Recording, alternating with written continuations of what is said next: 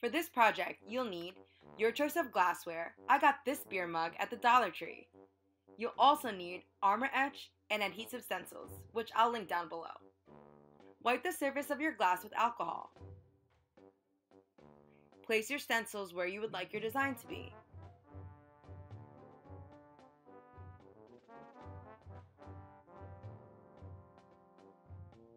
Brush the Armour Etch over your stencil, but be careful because this stuff is strong. You don't want it on your skin.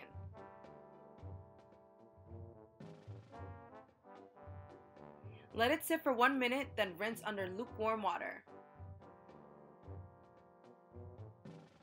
Remove the stencils and wipe clean. And that's it! A custom beer mug you can make for all your guy friends for just $1. After making this, I took it up a notch and wanted to make a 2-in-1 gift, turning it into a beer candle.